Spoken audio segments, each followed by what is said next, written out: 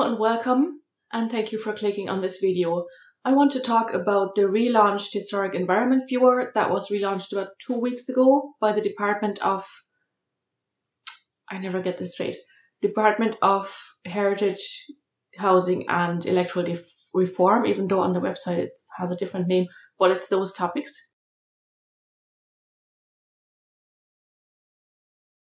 The Department of Housing, Local Government and Heritage. And it became necessary for them to relaunch their Historic Environment Viewer about 2 weeks ago, after it had been offline for 3 weeks. I'm not sure I can say why they had to relaunch it. I'm not sure how public that information is, but it became necessary anyway, and after 3 weeks it was up and running again on a new website, which is one of the issues I had with that. There are some new features on it that I will talk about, and there are also still some technical issues. I know they're working on it, so this is, it's a work in progress, and some of the issues might be resolved by the time you watch this video, depending on how quickly after I record and upload this you watch it. So let's have a look at the new Historic Environment Viewer. The old address where you could find it online was maps.archaeology.ie/historic environment, which was something you could remember if you wanted to. The new address is much longer and impossible to remember, but they have set up a redirect now. So if you still have that in your bookmarks, you should still get to the new map. So that's good. That took them a couple of days now. But to start with the positive things. The thing that I'm most excited about is that it now understands GPS, which is so good. If you're familiar with the work of the National Monument Service, they love their Irish transverse Mercator, and I remember that when I was working for a project for the Kilkenny Archaeological Society about their graveyard transcriptions, they have transcriptions of graveyard stones or gravestones in County Kilkenny, and we were preparing files of that, and it needed coordinates on it, so you would find the graveyards, which are all mapped on OpenStreetMap, of course, but anyway, and they insisted on using Irish Transverse Mercator because they thought that would be more precise, which isn't true, but I will show you an example of why they think it's not as precise as the ITM later on. But let's say you're mapping on OpenStreetMap, or you're even on Google, you're looking on Google and you think you've discovered a ring fort or something, or a field system or whatever. Before that, and every other map works with GPS. So you got your GPS off Google Maps or OpenStreetMap or wherever, and you couldn't search for it on the Historic Environment Viewer before because all they had was ITM, so you had to convert it and then use the ITM to use it. Or you had to find out which townland it was in, which is not very easy on Google Maps because they don't have townland boundaries. It is possible on OpenStreetMap, of course, because we do have the townland boundaries, and then you would have to search for the townland and hope you find the right one, because of course there are townland names that have dozens of occurrences in Ireland. And then you still might not find the right location on the Historic Environment Viewer. We'll get to that. But now you have GPS, and it makes work so much easier if you're trying to use it for that purpose. So that is great, and thank you for finally introducing GPS into the Historic Environment Viewer. What they've also done, and you can see that already, and I think they didn't have that before, is the county boundaries. I don't like how strong they are, but at least they have them now. And also they have townland boundaries now. You have to zoom in a little more to see them. Oh, there they are. So you have to zoom in to a certain zoom level, and then the townland boundaries are there in green, which should make it easier to find certain locations. And it will also help the people working in the National Monument Service to attribute sites to the right townland. So at times they had put if you click on a red dot, which is part of the Sites and Monuments records, it will give you the townland here in all caps. And sometimes they got that wrong because they didn't have the townland boundaries on their on this Map Genie, what they now call Map Genie, layer before. They would have had to switch into one of the older Ordnance Survey maps that has the townland boundaries. What's also great now, they have added a couple more aerial imagery layers here. I think the last one, this was the last one they had. Yeah, that looks very familiar. What we call Esri, clarity on OpenStreetMap. So they have a newer one here, which is great if you want to compare two layers. You know, if you think that there is like a ring fort or something on one of the layers, and you're not quite sure if it's maybe tractor marks or something, and you can compare it to a more recent layer. So that's also very good. They've also added the discovery map as a layer. I'm not quite sure why that would be useful. I have no use for it, but I mean, maybe other people have. And they have it in this layer, which you might know from the paper maps. And this one here, I'm not entirely sure what the difference is. Maybe it's a different year or something, because this one says ITM, but they all have the same grids, so I'm not sure. And then we have the 4 old Ordnance Survey map layers that we had before. I thought there was also an Irish language version, but maybe that was on GeoHive, because while I was trying to do my work, that I'm not getting paid for, but it's still work, I had to go to GeoHive then to look at old maps, because this wasn't available. What they've also done is they've linked the rec viewer up here at the top. So we'll go into that. It opens a new map. And it was more difficult to find beforehand, so it's great that they've linked that now. Just to show you, which is of course what I had to search first, is that the Tresnes is now on the rec viewer, which is the ship that the shipwreck that I reported to the National Monument Service. And there's a lot more information there that I even found out, so that's worth checking out if you are interested in that, if you want to follow up on that video. Tresnes is now mapped. And now into the issues I have with the newly launched Historic Environment Viewer. And by the way, it says here interim version at the top. They should probably have called it a beta version. But so it is an interim version. They are working on resolving issues. And I'm collecting some of the issues and I'm going to send them an email in about 2 weeks' time probably. If you have any issues that you come across, you can comment down below under the video and I can put that into my email as well. Don't report to me if there's wrong information on the map. I know that's there and they know that's the case. You can report that to them directly, especially with the NIAH entries. Okay, so there's no certain order in the issues that I'm going to list. It's not like most important at the top or anything like that. It's just what occurred to me. So there are a lot of missing entries. For example, Kells in County Kilkenny that you might be familiar with. The Kells Priory especially, it's the largest monastic site still, I think, in Ireland. And there is a church here, which you can't tell because they didn't label it. And then there's a ladies' chapel here, and I think the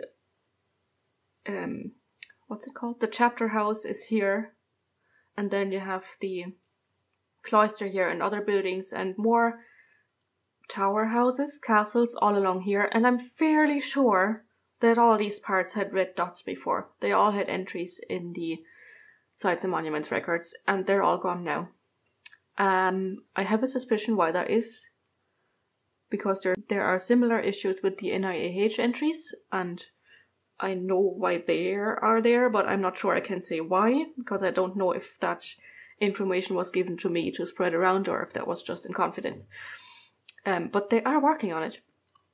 But if you click on this one here, right in the center of the cloister, you see that this is one of 34 entries, which I find a little bit annoying that you have to click through 34 entries. And none of them is the church. There's also an effigy here that I'm sure probably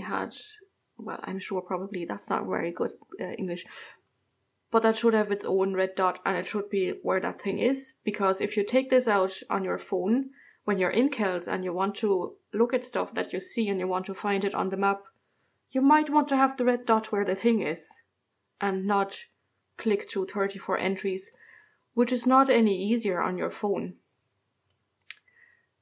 But there we go. So there are missing entries. There are also duplicate entries, just to make it more fun. Again, looking at Martello Towers, there's one somewhere here. The Eye of Ireland. I'm not super familiar with County Dublin, but I think it's this island.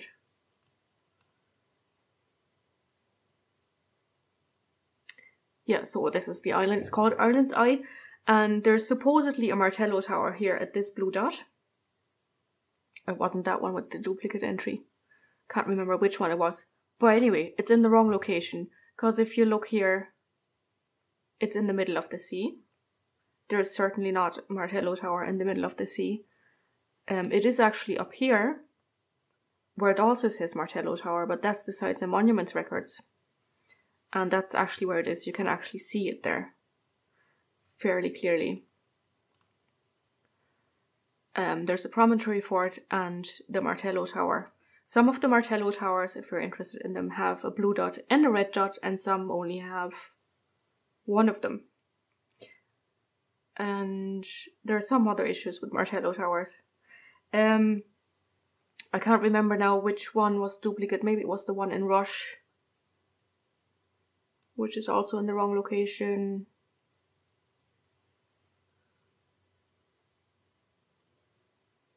Anyway, sometimes you have a blue dot and you click on it and it's actually 2 entries. I won't find the right one now. And just like with the... This is also in the wrong location. Just like with the one of 34, you would have one of 2, but then you have the same entry twice. So this is the thatched cottage, which is, as you can see, slightly further north. You can see that this is a thatched roof, and this is certainly not a thatched roof. Then there are also quite a few missing attachments. So if you click on one of the red dots, I haven't noted down which one was the example, but I wasn't the only one to notice that. I noticed it when I was looking for Sheila Nagig, so let's do that.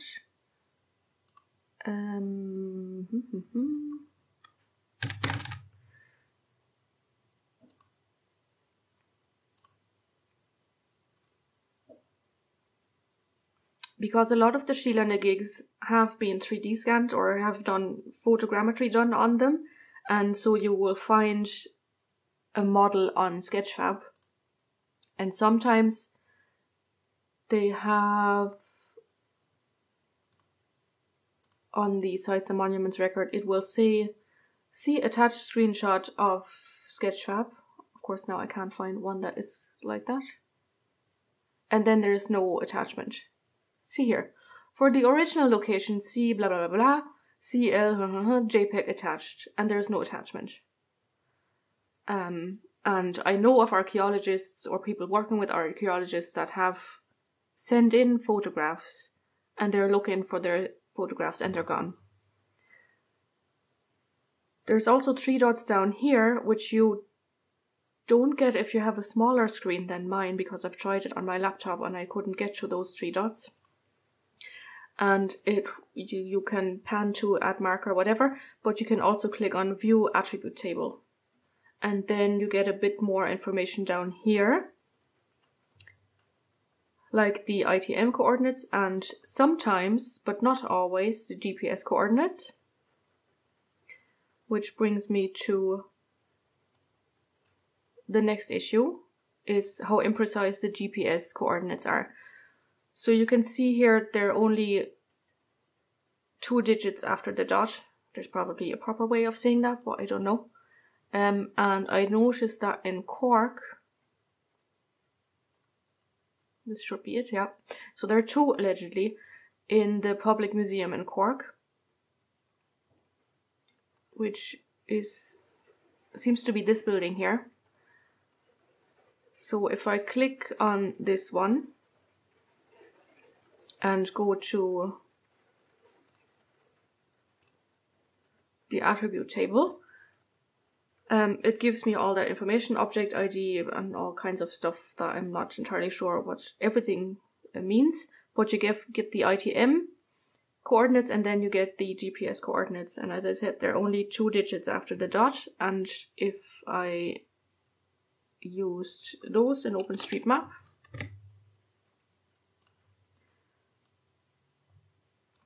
copy that and paste that here, and I have to put a comma in between. So remember, this is south of the River Lee, right? If I search for this now,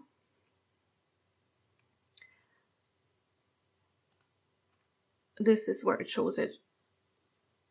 Okay, here you see the marker. That is certainly not south of the River Lee, and I find it especially annoying when there's a river between what you're looking for and where it shows you the coordinates, because you have to cross the river, and there are only so many bridges, and I tend to be on foot, and if I'm sent on a wild goose chase to here when I'm looking for the Sheila na gig, and I look around and it's some steps down Blair's Hill, I'd be super annoyed if I had relied on that.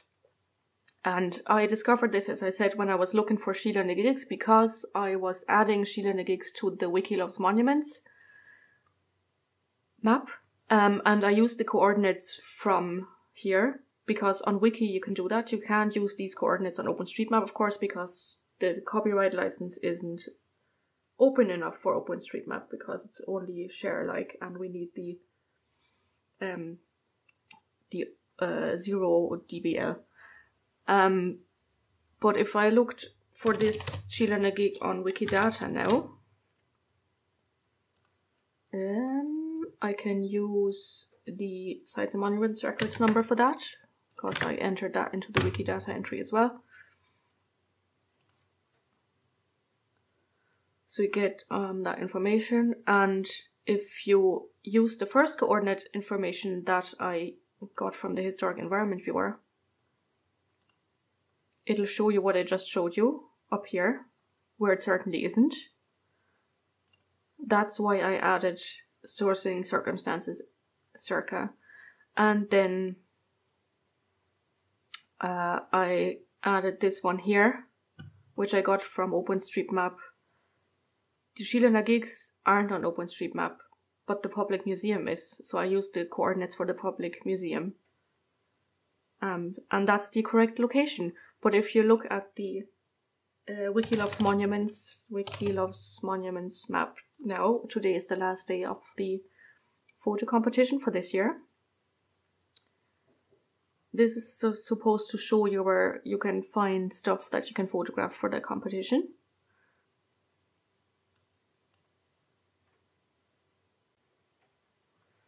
So the actual museum is here. And it probably took them from the correct locations.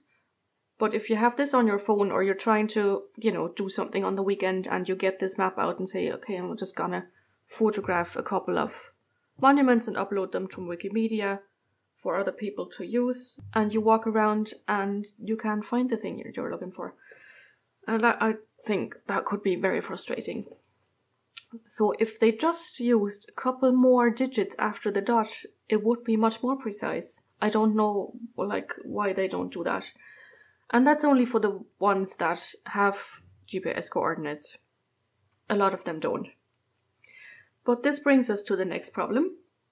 So I searched for, let's say, Shield and Gigs. Same with the Martello Towers.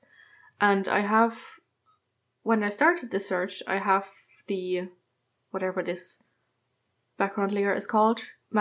No, it's not Map Genie. Whatever, this satellite view. But for some reason I want to change it to, let's say, the 25-inch Ordnance Survey map, especially with the Martello Towers, because if the location is clearly wrong on satellite, maybe I want to check where it is mapped on the Ordnance Survey maps. So I could go up here to the layers and see my highlight is gone. It had highlighted all the Shield and Gigs. And as soon as I click on the background layers, that highlight is gone. It's not lost. You can still click on the choose your background layer again, the new one. And then you have to click on the search again, and that should bring it back. Which just is very inconvenient in my opinion. So that's another thing. I'll change to the Map Genie Standard ITM. What I also find, and that was an issue before, is that the maximum zoom level isn't high enough. Let's say you're looking at some graveyard or churchyard or whatever you want to call it. Let's say Callan. Let's find Callan. It's somewhere here, yeah. If you've ever been to a graveyard, you'll know that there are a lot of gravestones, and if you've ever been to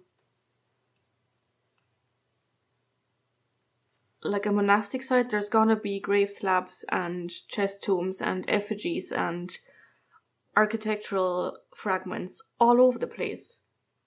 So you're gonna get a lot of red dots if the person who was responsible for that county did their job right. Again, that differs from county to county. But let's say in Callan, St. Mary's Church of Ireland graveyard, the old, probably 12th century church, there are a lot of red dots. What they've also done, they've added labels to some of the dots now, which makes it all more difficult, I think, especially in a cluster like that. It was very useful when I was looking for the Shield and Gigs, but in this case, it's just messy. And what I would wish is that they would allow at least 2 more zoom levels, so the cluster gets less messy. You know better what you're clicking on. I mean, you still would have to have the red dots in the correct location, which isn't always the case, but I just wish that was a thing. And I think when they're close enough, you still get 1 of 3, and then you have to click through and it might jump to the next one. I don't know if you saw that there. It'll jump to the next one. I just don't think it's very user-friendly. What I also found a bit annoying when I was looking for the Martello Towers is if you're searching for something like Martello Tower, where do I clear my search? I don't know. There must be a way to clear the search.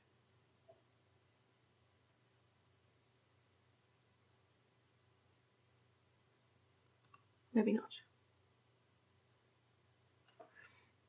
Let's say I want to search for Martello Towers anyway.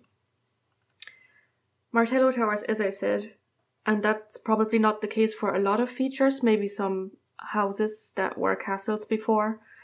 It's a very Martello Tower specific thing, I think. Is that they're on the Sites and Monuments Record and on the National Inventory of Architectural Heritage. But if you wanted to show all Martello Towers, you can't do that in one search, because when you do search, you have to choose between the two.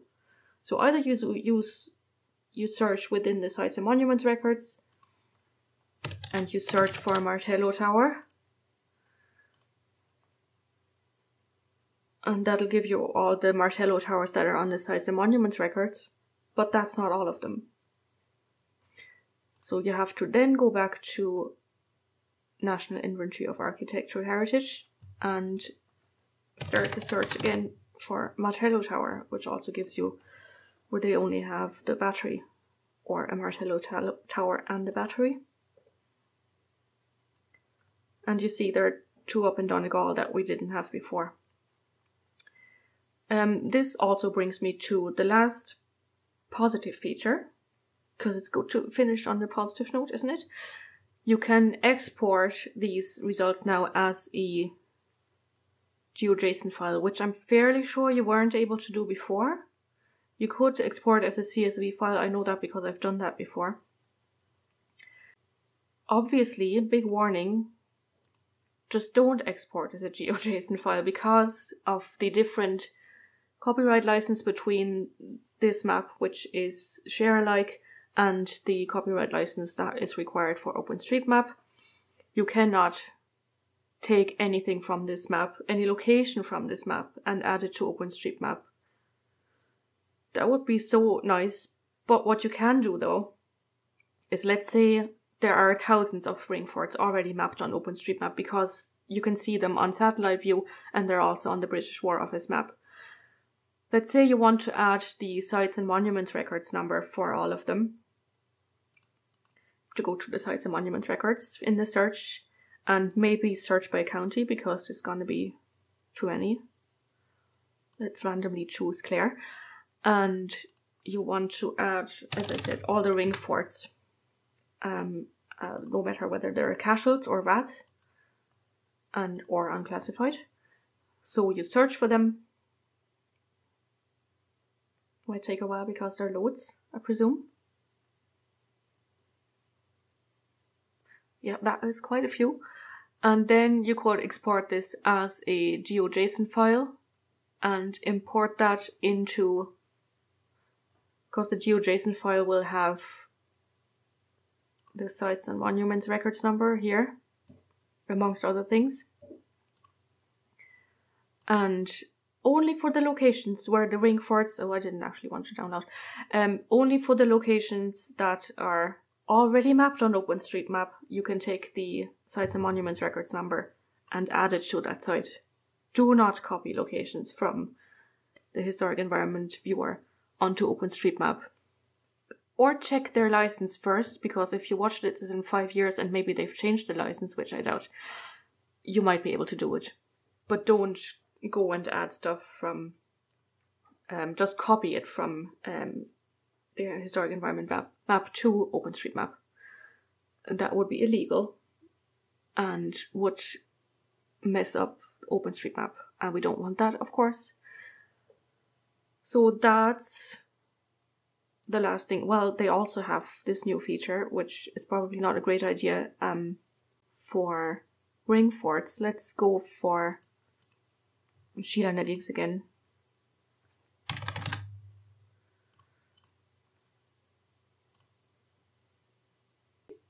I should probably not have just used the ones in clear. That did not work.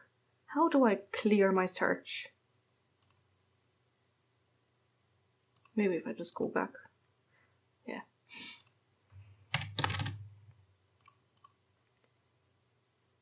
So this is going to look for Sheila Nagigs nationwide. Quite a few. Very few of them mapped on OpenStreetMap, by the way. But there's a feature here that I think some GIS person just had a bit of fun. I don't really think it's very useful. But if you click on flash here, it makes them flash for a second or so. So you have a little bit of a sites and monuments records discotheque there. Woohoo! If anyone knows why this would be useful, please comment below. I'd be very interested. But yeah, there are loads of not mapped Sheila Nagigs in OpenStreetMap. There are also quite a few mapped already, but not all of them. But I might do a video going into that coming up soon, and why I looked them up on the historic environment viewer. It's to do with Wikidata and stuff and 3D. I might do that in the future. So thank you for being patient enough to make it to here, and let me know what you think about the new environment viewer, and you shall see me hopefully soon again in another video, a new one, or if you browse my channel you might find something that piques your interest. Slán go fóill.